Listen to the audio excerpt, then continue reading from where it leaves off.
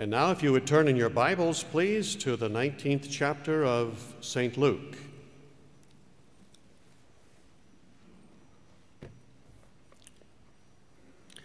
Luke chapter 19, we'll begin with verse 1.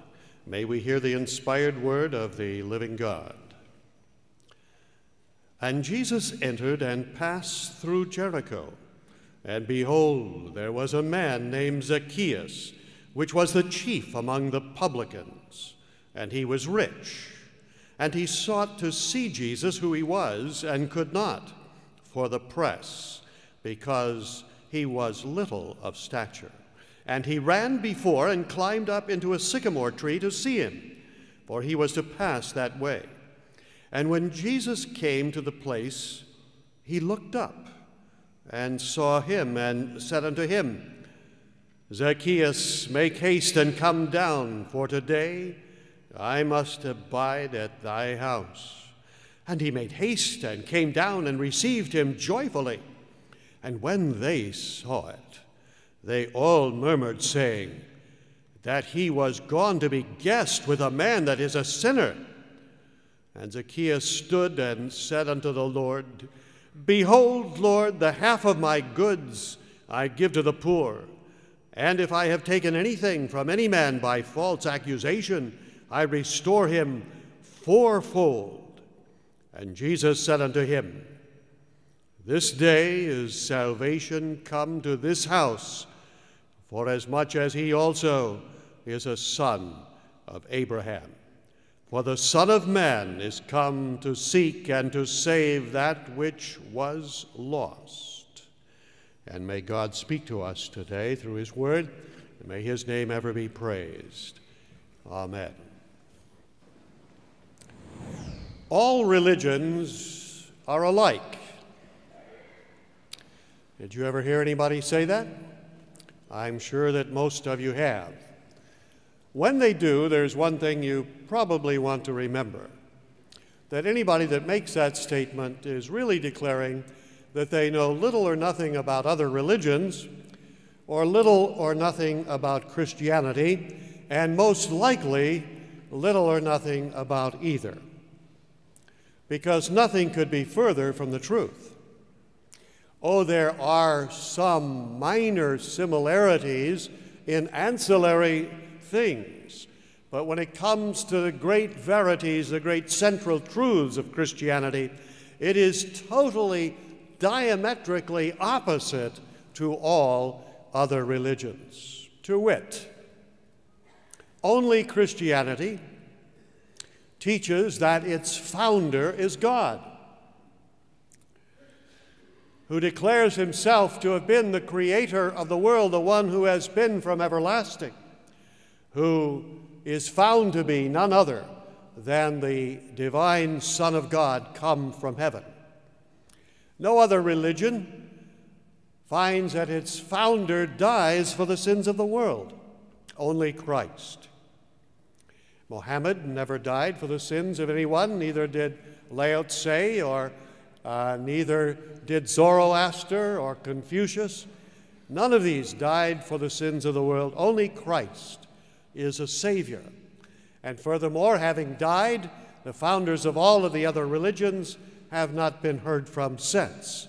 But Christ alone, in stark contradiction to all of the rest, arose gloriously, triumphantly from the dead, and is alive forevermore. Fourthly, all other religions teach that salvation is by human merit, by human goodness, by human piety, by human worth.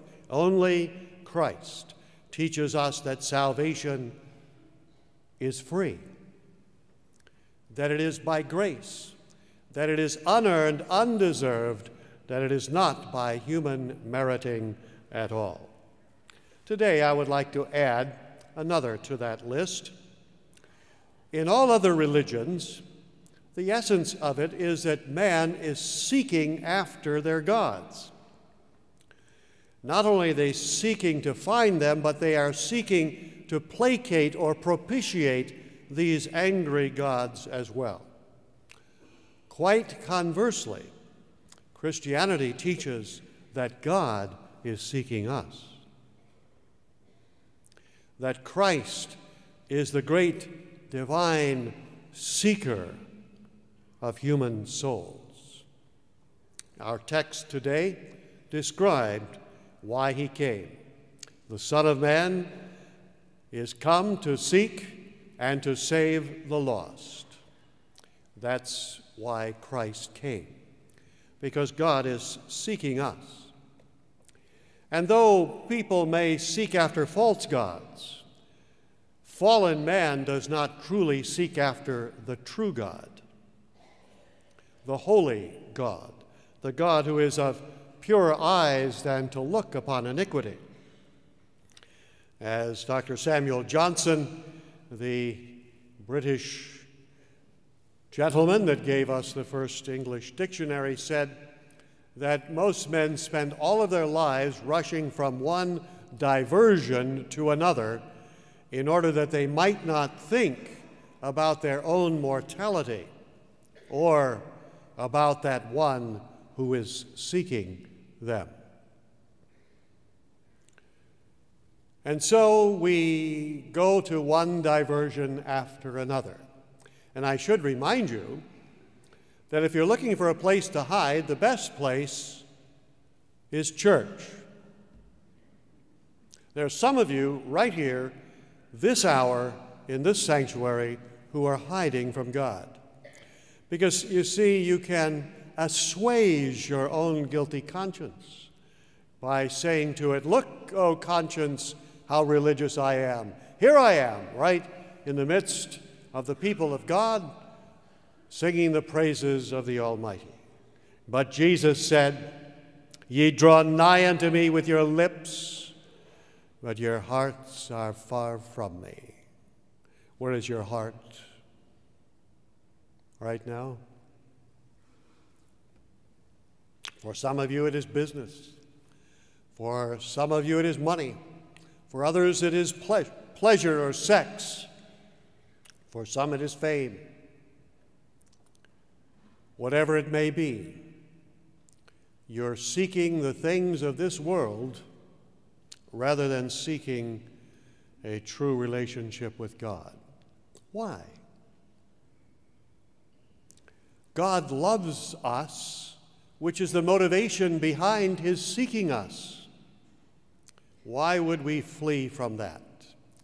It is because Satan has corrupted our minds and deluded us into believing that God is an ogre.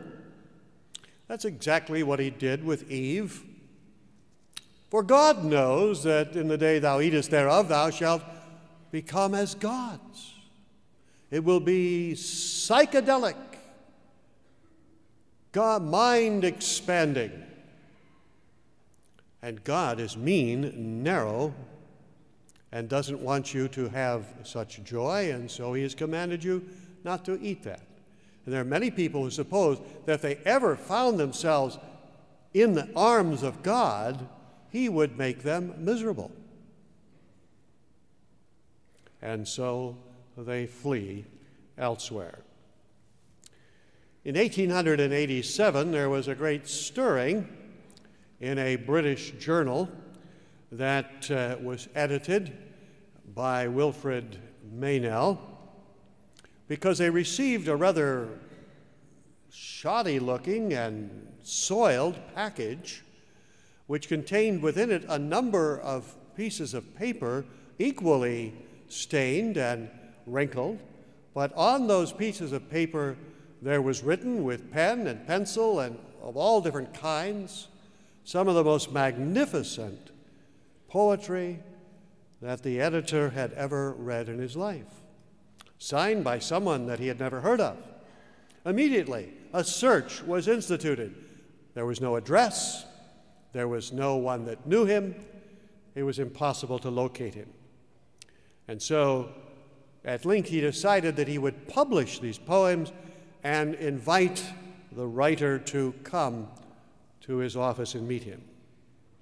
And so he did, and sometime later, there was a knock at the door.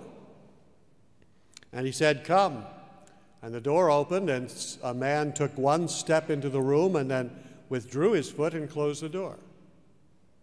He said, "Come in."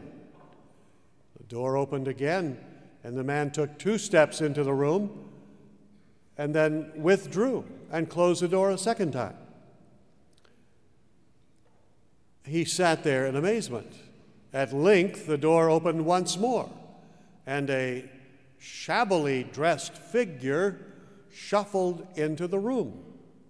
He was dressed far worse than the average beggar. In fact, he had no shirt or undershirt at all, but only a torn and stained coat which almost covered his naked bones of his ribs that showed through, indicating the man was close to starvation. He looked down, and his toes protruded through broken shoes. The man was a wreck. And he finally spoke and said, "I am the man that wrote that poetry. I am Francis Thompson." Now, I would like to think that all of you now immediately know who that is. But alas, I'm afraid that that's probably not the case. His greatest poem has been considered the most wonderful lyric ever penned in the English language. But happily, Meynell and his wife took this beggar into their home and saw to his physical needs, clothed him and fed him and nursed him back to health, and discovered here was a man that was studying medicine and doing very, very poorly. And he left his home and ran away after 8 years in college and found his place among the lowest of the low and the vilest of the vile in the slums of London. He slept usually on an embankment under a bridge in the Thames River, or sometime on a concrete ledge protruding from a building with a discarded newspaper as his only blanket. He ate whatever scraps of food he could on occasion find. And he wrote these poems sometimes at night with the paper against a wall and a stub of a pencil under the candle, the lamplight from a lamppost nearby. But this man heard from Meynell the gospel of Christ. He had heard much of it before, but he wanted nothing to do with it, and he had fled. But now the love of Christ seemed to reach out and grasp his heart, and he invited the living Savior into his life. And his life was utterly transformed. And then is when he wrote his most famous poem. It has been likened unto the work of Milton. It is a glorious poem. I won't quote the whole of it, but just the first and the last stanzas. You probably recognize it now. It's entitled "The Hound of Heaven," like the hound of the Baskervilles. Francis Thompson had conceived that God was some kind of monster, and that should he get his claws into him, he would destroy him or make his life utterly even more miserable than it was. And so he fled from God. He fled into the slums. He fled among the vilest of people. He fled into opium. He fled seeking for joy and happiness into the realm of arms of a young woman. He turned to children to try to find some joy and could not find it there. Nothing satisfied, and yet he continued to plod step after step, looking over his shoulder lest that red-eyed hound with its huge fangs should overtake him. I fled him down the nights and down the days. I fled him down the arches of the years. I fled him down the labyrinthine ways of my own mind, and in the midst of tears I hid from him. And under running laughter, up visted hopes I sped, and shot precipitated adown titanic glooms of chasmed fears from those strong feet that followed after. But with unhurrying chase and unperturbed pace, deliberate speed, majestic instancy, they beat, and a voice beat more instant than the feet. All things betray thee, who betrayest me. And now, of that long pursuit comes on at hand the brute. That voice is round me like a bursting sea. Lo, all things fliest thee, who fliest me. Alack, where will you find any to set thee, love, apart? Seeing none but I make much of naught, he said, and human love needs human meriting. And how hast thou merited of all man's clotted clay, thou the dingiest clot? Whom wilt thou find to love ignoble thee, save only me, only me? Halts by me that footfall. Is my gloom, after all, shade of his hand outstretched caressingly? Ah, fondest, blindest, weakest, I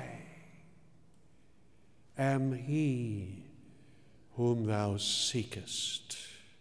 Thou drivest love from thee, who drivest me.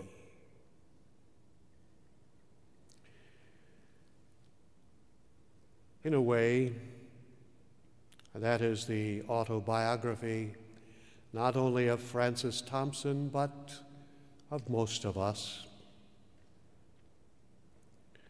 How many of us have spent years seeking to flee from God in the pursuit of every other sort of hope of happiness, only to find that nothing satisfies, to discover, as St. Augustine did, that thou hast made us for thyself, and our hearts are restless till they rest in thee?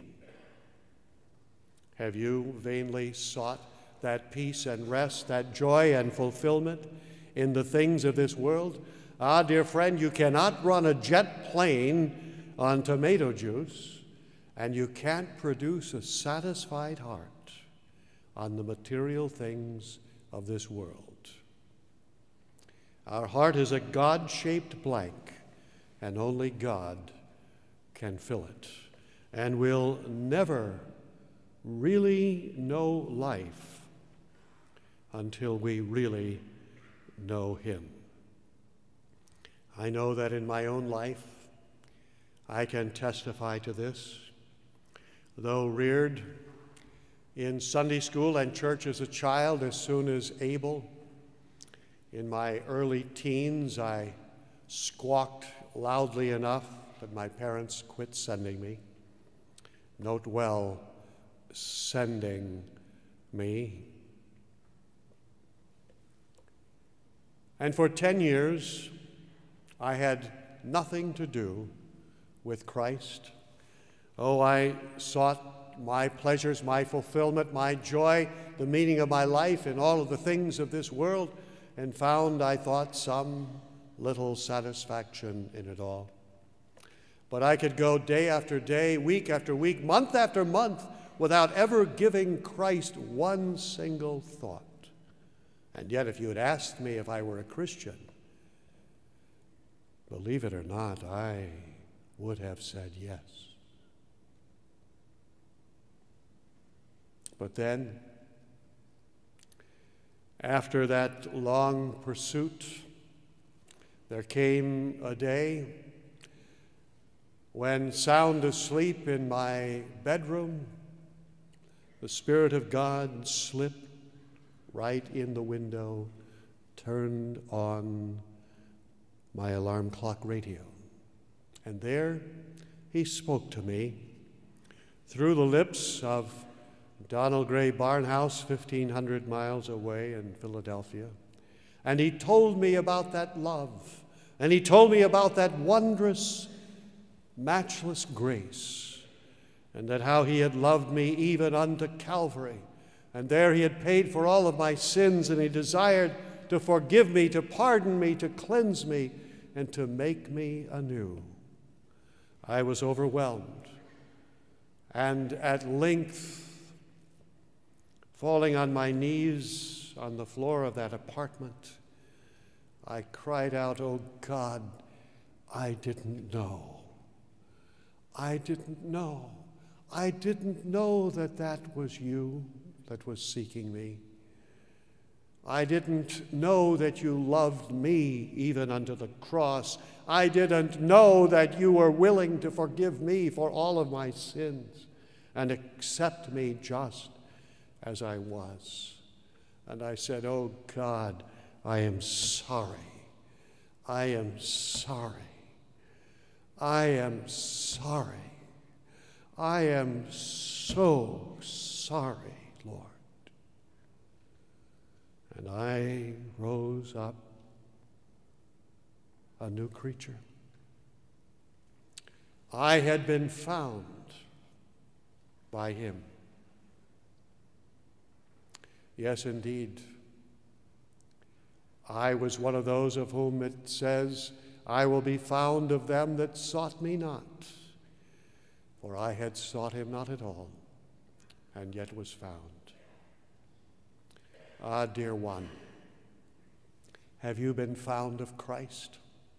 He calls you to seek him, but you will discover that in the seeking, you are not the true seeker. "I sought the Lord," says the hymn, "and afterward I knew. He moved my soul to seek him, seeking me. 'Twas not I that found, O Savior true. No, I was found of thee." Have you been found by Christ?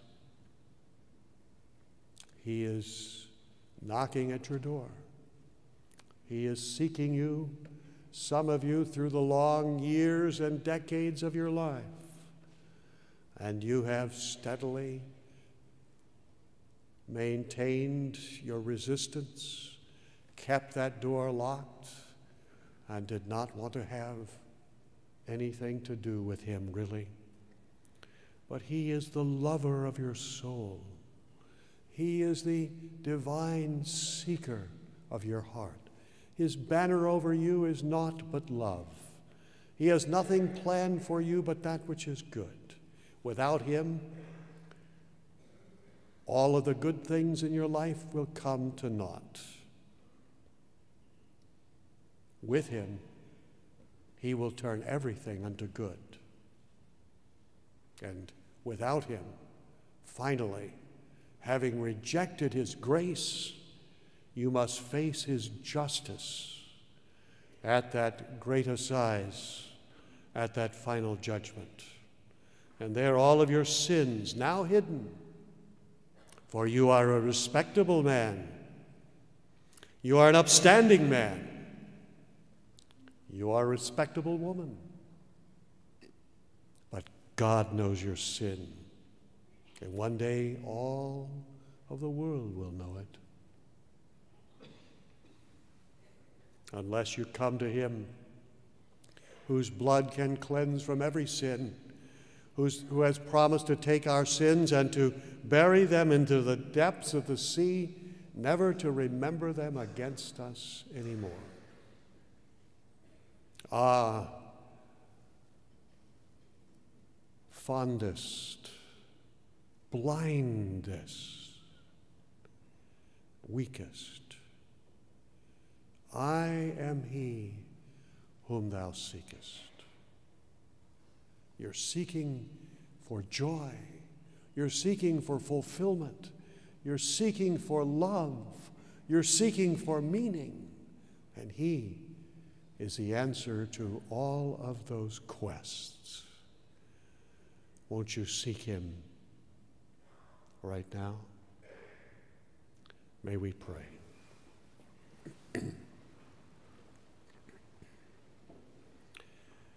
O Christ, move in the hearts of some this day.